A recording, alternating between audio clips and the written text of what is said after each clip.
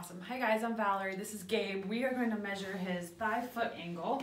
This is a measure of tibial torsion, often done in pediatric populations. So I've bisected his thigh using calipers, finding the middle. I've used 3 dots on him and connected those 3 dots. Usually with children you could get away with probably 2 dots and then connect those lines.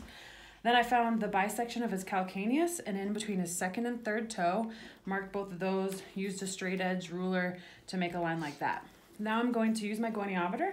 The fulcrum is the calcaneus. Proximal arm is going to be on that thigh, midsection of the thigh. And then I'll use, you want to find subtalar neutral by using the 5th toe. And you usually want to get up above so that your eye is right above the measurements. And you'll line it up and measure the angle that you find. And he's reading about 20, which is average for adults.